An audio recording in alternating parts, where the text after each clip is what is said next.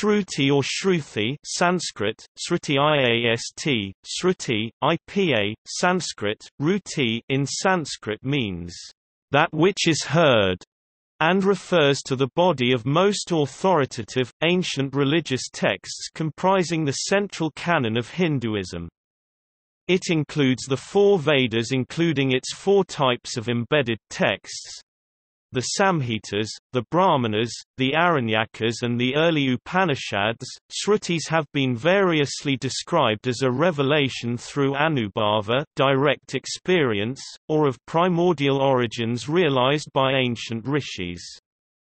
In Hindu tradition, they have been referred to as aporousia, authorless. The Śruti texts themselves assert that they were skillfully created by rishis, sages, after inspired creativity, just as a carpenter builds a chariot. All six orthodox schools of Hinduism accept the authority of Śruti, but many scholars in these schools denied that the Śrutis are divine. Nastika heterodox philosophies such as the Karvakas did not accept the authority of the Śrutis and considered them to be flawed human works. Śruti differs from other sources of Hindu philosophy, particularly smṛti, which is remembered or textual material. These works span much of the history of Hinduism, beginning with the earliest known texts and ending in the early historical period with the later Upanishads. Of the Śrutis, the Upanishads alone are widely known, and the central ideas of the Upanishadic Śrutis are at the spiritual core of Hindus.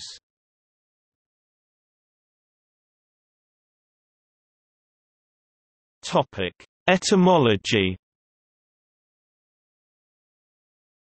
The Sanskrit word smṛti, iast, sruti, ipa, Sanskrit, rut I, has multiple meanings depending on context.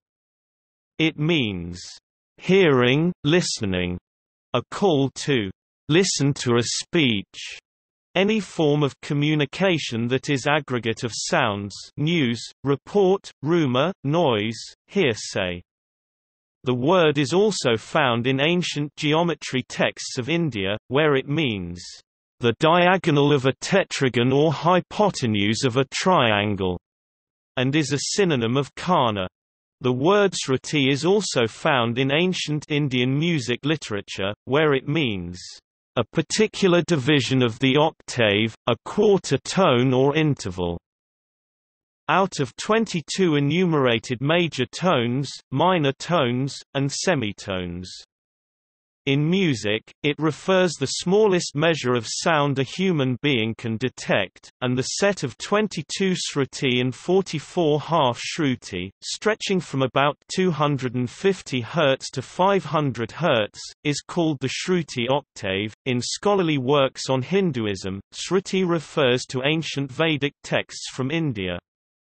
Munir Williams traces the contextual history of this meaning of smṛti as, which has been heard or communicated from the beginning, sacred knowledge that was only heard and verbally transmitted from generation to generation, the Veda, from earliest rishis sages in Vedic tradition. In scholarly literature, smṛti is also spelled as Śruti.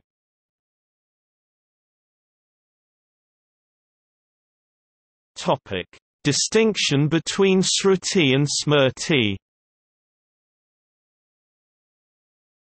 Smṛti literally, that which is remembered, refers to a body of Hindu texts usually attributed to an author, traditionally written down but constantly revised, in contrast to smṛtis, the Vedic literature, considered authorless, that were transmitted verbally across the generations and fixed. Smṛti is a derivative secondary work and is considered less authoritative than smṛti in Hinduism. Śruti are fixed and its originals preserved better, while each smṛti text exists in many versions, with many different readings. Smritis were considered fluid and freely rewritten by anyone in ancient and medieval Hindu tradition. Both Śrutis and smṛtis represent categories of texts of different traditions of Hindu philosophy. According to Gokul Narang, the Śruti are asserted to be of divine origin in the mythologies of the Puranas.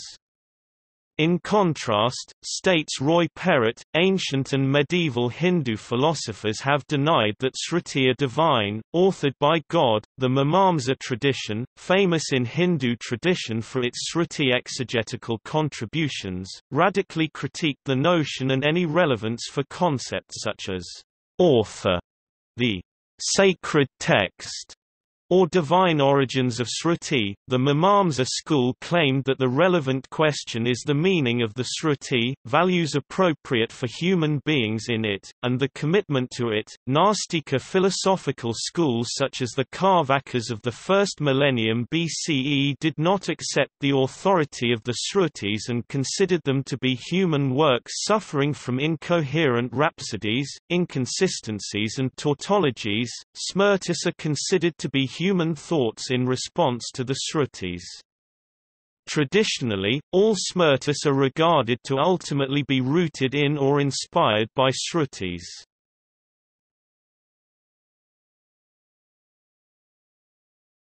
Topic: Texts. The Śruti literature include the 4 Vedas: Rigveda, Yajurveda, Samaveda. Atharvavadaic of these Vedas include the following texts, and these belong to the Śruti canon: Samhitas, Brahmanas, Aranyakas, Upanishads. The literature of the Shakas, or schools, further amplified the material associated with each of the 4 core traditions. Of the above Śrutis, the Upanishads are most widely known, and the central ideas of them are the spiritual foundation of Hinduism. Patrick Olivelle writes, even though theoretically the whole of Vedic corpus is accepted as revealed truth Śruti, in reality it is the Upanishads that have continued to influence the life and thought of the various religious traditions that we have come to call Hindu. Upanishads are the scriptures par excellence of Hinduism.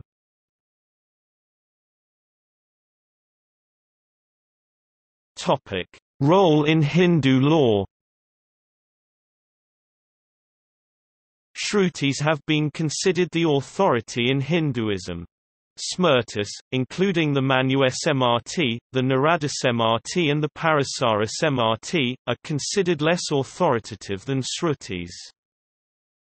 Only 3 of the 4 types of texts in the Vedas have behavioral precepts. For the Hindu, all belief takes its source and its justification in the Vedas Śruti. Consequently, every rule of Dharma must find its foundation in the Veda. Strictly speaking, the Samhitas do not even include a single precept which could be used directly as a rule of conduct. One can find there only references to usage which falls within the scope of Dharma. By contrast, the Brahmanas, the Aranyakas and the Upanishads contain numerous precepts which propound rules governing behavior. Bilamoria states the role of Śruti in Hinduism has been inspired by the belief in a higher natural cosmic order RTA succeeded later by the concept Dharma that regulates the universe and provides the basis for its growth, flourishing and sustenance, be that of the gods, human beings, animals and eco-formations. Levinson states that the role of Śruti and smṛti in Hindu law is as a source of guidance, and its tradition cultivates the principle that the facts and circumstances of any particular case determine what is good or bad. The later Hindu texts include 4-fold sources of Dharma, states Levinson, which include Atmanustushti, satisfaction of one's conscience, Sadhakara, local norms of virtuous individuals, smṛti and Śruti.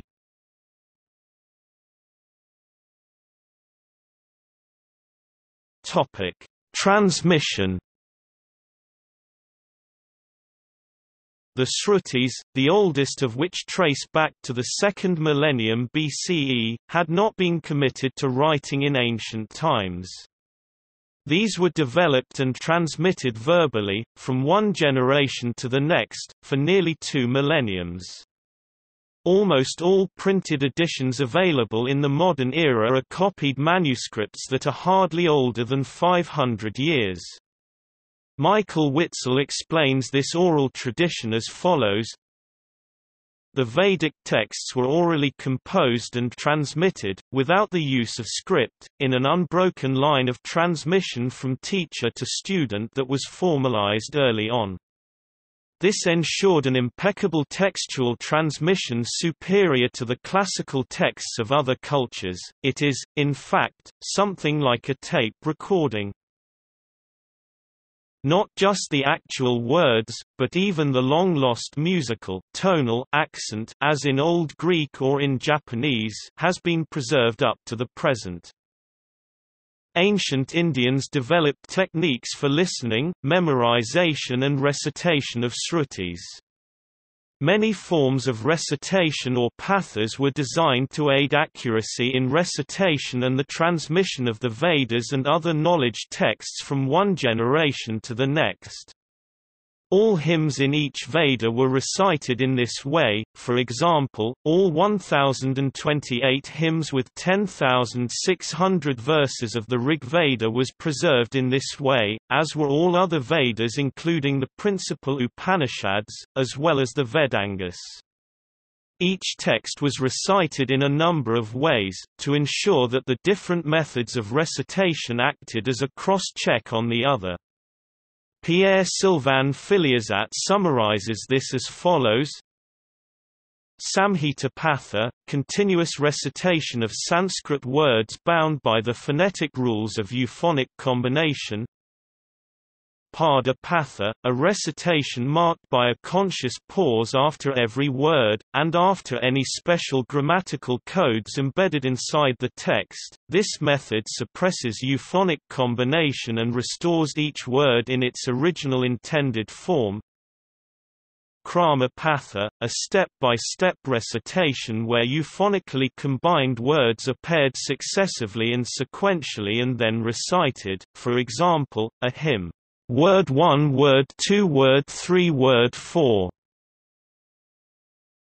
would be recited as word 1, word 2, word 2, word 3, word 3, word 4.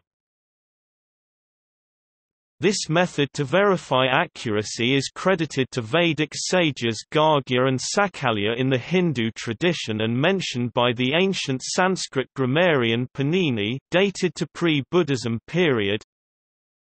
Krama Patha modified, the same step-by-step recitation as above, but without euphonic combinations or free form of each word. This method to verify accuracy is credited to Vedic sages Bhavravya and Galava in the Hindu tradition, and is also mentioned by the ancient Sanskrit grammarian Panini.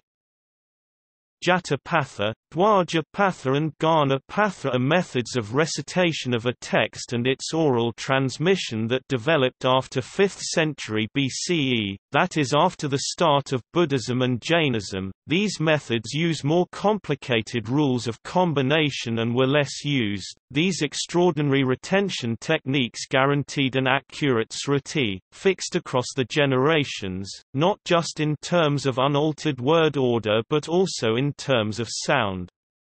That these methods have been effective, is testified to by the preservation of the most ancient Indian religious text, the Rigveda ca. 1500 BCE. This part of a Vedic student's education was called svadhyaya. The systematic method of learning, memorization and practice, enabled these texts to be transmitted from generation to generation with inordinate fidelity.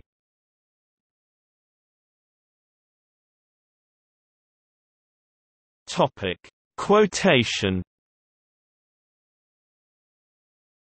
Max Muller in an 1865 lecture stated, The idea of revelation, and I mean more particularly book revelation, is not a modern idea, nor is it an idea peculiar to Christianity.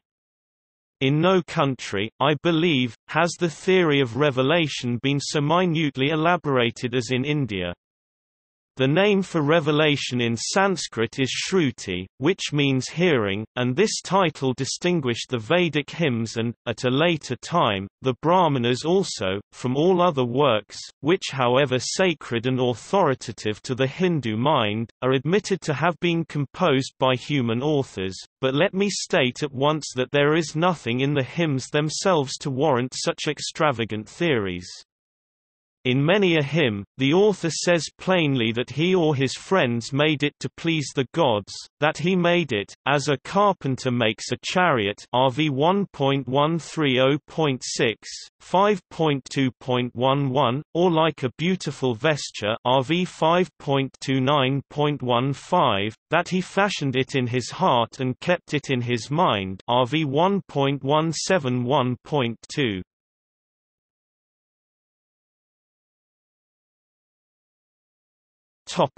See also: Hindu law, Upanishads, Vedas. Notes